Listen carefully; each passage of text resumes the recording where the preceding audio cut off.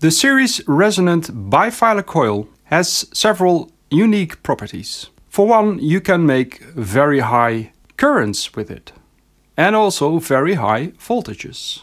But more importantly is that when the series Resonant Bifilar Coil is tuned into its resonant frequency, the impedance of the induction and the capacitance of the coil are cancelled out, and it leaves only the wire resistance.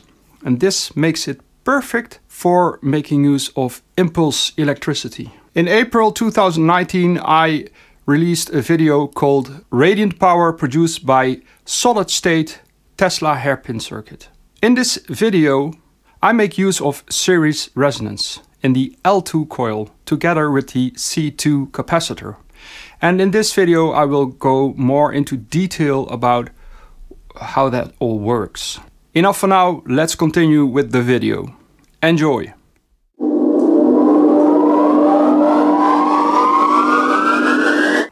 In my previous video I talked about the dielectric field of the bifilar coil and that the strength of the dielectric field depends on the voltage.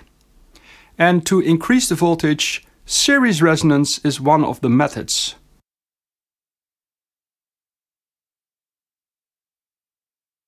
Basically, we've got a coil on one side and a capacitor on the other side. The coil is related to the current that is related to the magnetic field. So in the coil is a magnetic field energy stored. And the capacitor is related to voltage. And the dielectric field is stored in the capacitor. Now with resonance, series resonance, the electric energy is going back and forth between the magnetic field and the dielectric field. And I wrote them here in this graph against the time. Red is the voltage and blue is the current. One thing to note is that when that current is zero and the voltage is maximum, you could say, and this is absolutely true, that there is no magnetic field, the current is zero, and there is only a dielectric field. The voltage is maximum. But keep in mind, this is a changing magnetic field. So the change of flux of the magnetic field lines is maximum when the current is zero. So the change in the magnetic field from one to the other is maximum when the current is zero.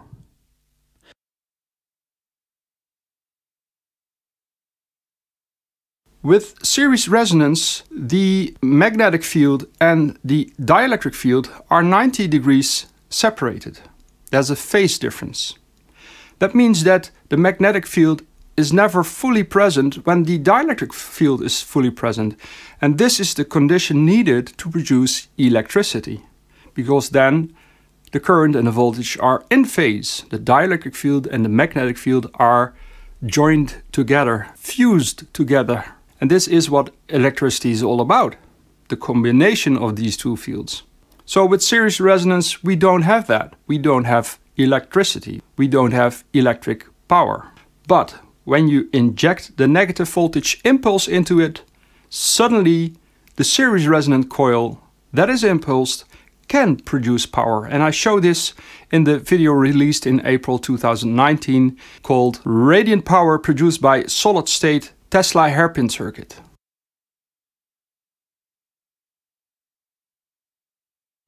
We looked at this series resonance from the perspective of a single coil and a single capacitor.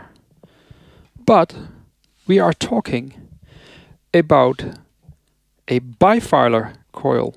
A bifilar coil has capacitance. It has increased capacitance by the voltage difference between the windings. When we now look at this energy transfer between the capacitor and the coil, the capacitor also represents the dielectric field of the coil. And this is the whole goal that we're looking for. We want to charge up the dielectric energy in the coil. And we do this by making the voltage in the capacitor really high, because the voltage is what charges up the dielectric field of the pancake coil. And the capacitance of the coil isn't that big by itself. This coil has around 600 picofarads. So to charge up those 600 picofarads, we need high voltages to make it really energetic and strong.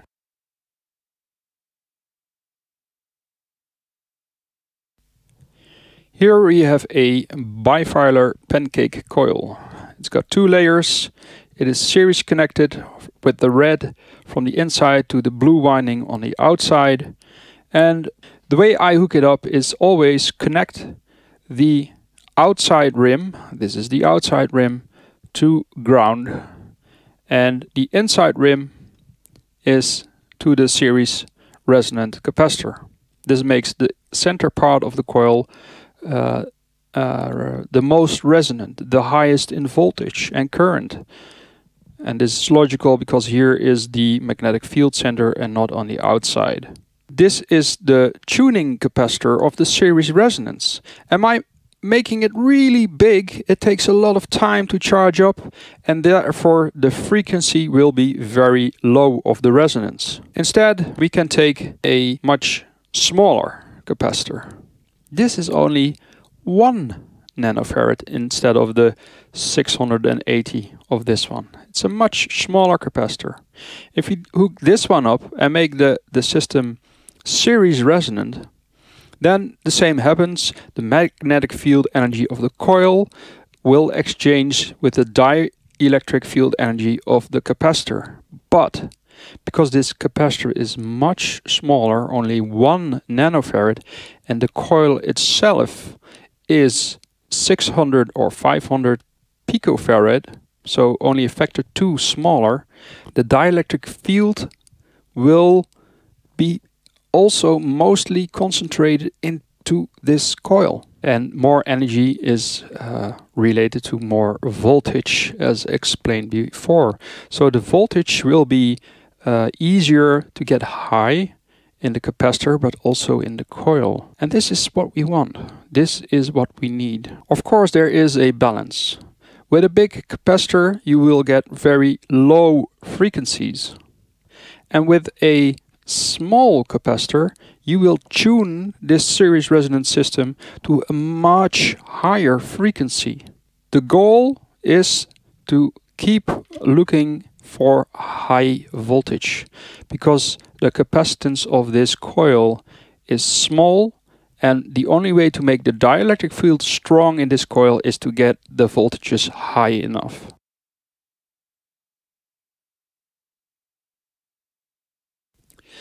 Now we need to talk about resistance.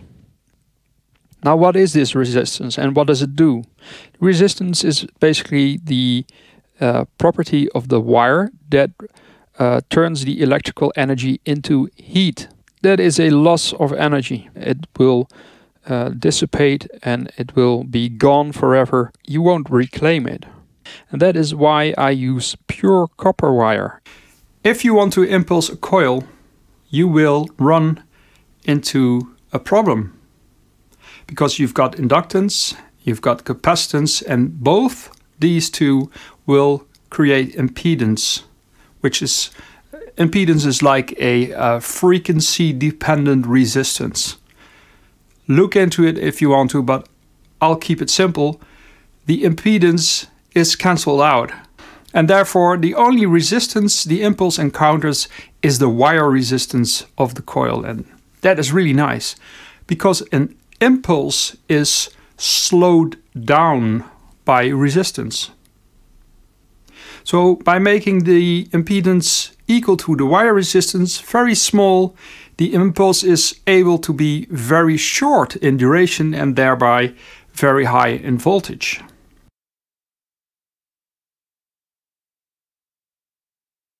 A capacitor also has equivalent series resistance, ESR. And you can reduce the resistance of a cap by putting them in parallel. What this does is that you basically have the resistance of each capacitor in parallel, and therefore it drops down to a much lower value. At the same time, the values of the parallel capacitors are added up together. So this is 10 nanofarads, and times 5 makes 50 nanofarads. And this way you can tune your circuit really easy, because if it's too much, you just remove a capacitor. I actually made a board for this.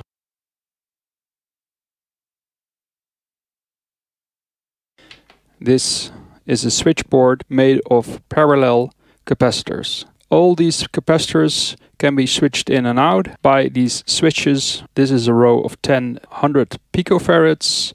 Here are 5 times 10 nanofarads, and here's 10 times 1 nanofarad. And in this way I can choose any capacitance I want, really fast, really easy. And yeah, it works great. I'm really happy with it.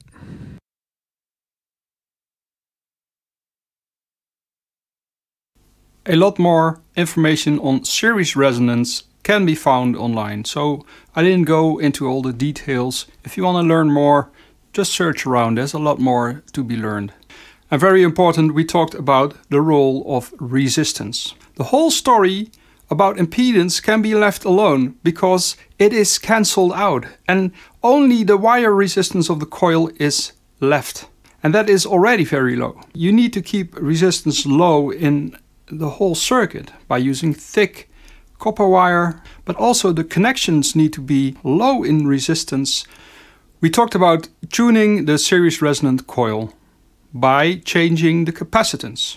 We could also change the inductance of the coil, but that's a little bit tricky with a bifilar coil. That's why I talked about tuning with a capacitor. But there's more to it than that.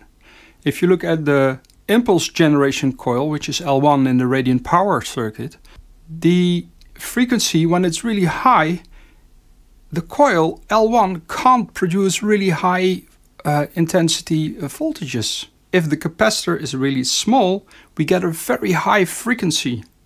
But this has a little bit of a problem with it, because the impulse also will be low in voltage due to the high frequency. Then you could also tune with a very big capacitor. The frequency will go way down, but then you're again limited by the impulse, because the impulse then with a low frequency will be very big. So you need to balance it out. You need to find a spot where you have maximum impulse voltage and maximum resonant voltage. As explained, the dielectric field of the coil is dependent on the height of the voltage. All this combined makes it able to tune it. I also showed you how to reduce the resistance even further by placing capacitors in parallel. The ESR of the capacitor is lowered that way, so it can work with these very fast impulses. And talking about impulses, the next video I will go into impulse generation, how that all works. For the impulse is the longitudinal waveform. Donations are always much appreciated, because this work is all open source, meaning that I will share all the information that I gain with the community that is interested, and that is you. You can fund this open source research by giving a donation on my PayPal account that is listed below in the description of the video. If you have questions, you can do so in the comment section below. Please subscribe, like, and share this video, and turn on notifications if you want to get a personal call when my next video is out. Thank you for watching. See you next time.